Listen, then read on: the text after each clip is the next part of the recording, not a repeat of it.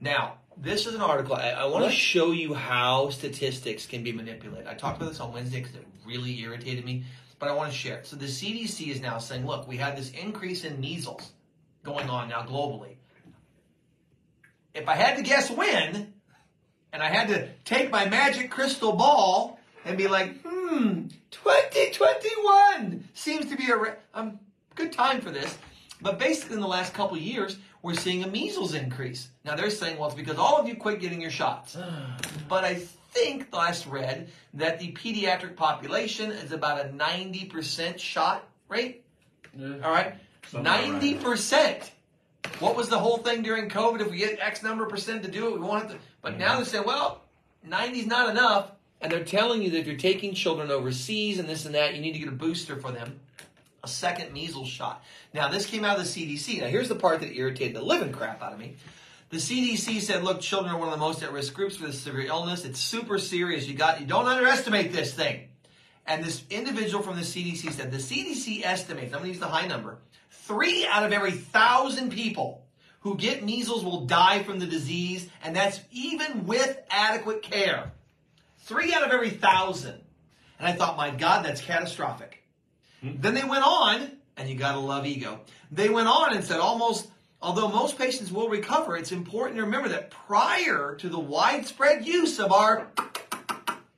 for the measles, the U.S. measles rate was about 4 per million, right? Or it was 3 to 4 million cases per year with about 500 deaths on the high end. Now, I remember reading numerous things when they did this, when they put this out. I remember back in the mid-60s, 64, 65, 66, I've seen the studies on this. We had anywhere from 4 to about 450 people die every year from measles. It's too many, I understand that. But when I read this in this article, I thought, now wait a minute. 500 goes into 4 million cases. That would be about 1 in every 8,000 dying. Here they're telling you it's 3 in every 1,000 now. And I had to think to myself.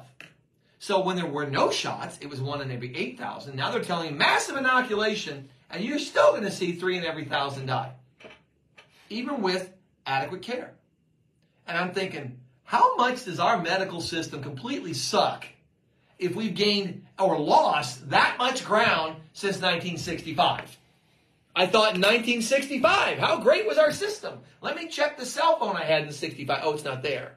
Let me do the MRI. Oh, they're not there either. How about the CATs? I don't recall those even being there back then.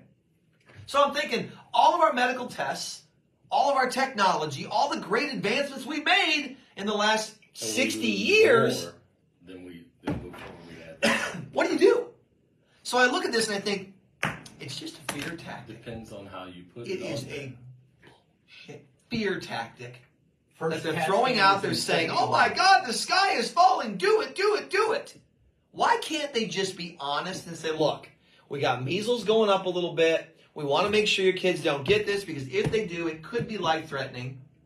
We just want to make sure they're taken care of. Here's what we want to do for everybody. What's wrong with that?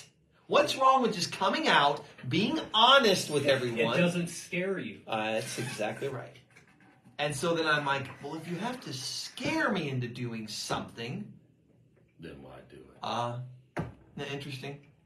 Fear is an interesting thing, guys. And, it's funny as you go throughout history and you look at things that we don't understand. Right. And illness is really, you saw it for the last 3 years, right?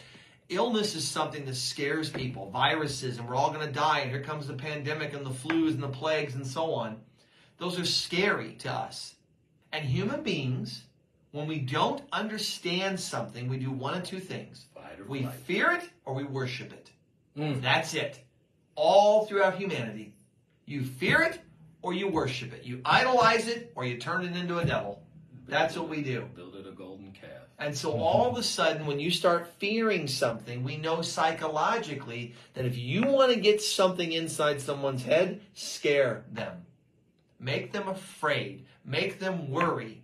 And if you do it well enough, boy, you can make them do darn near anything you want them to do.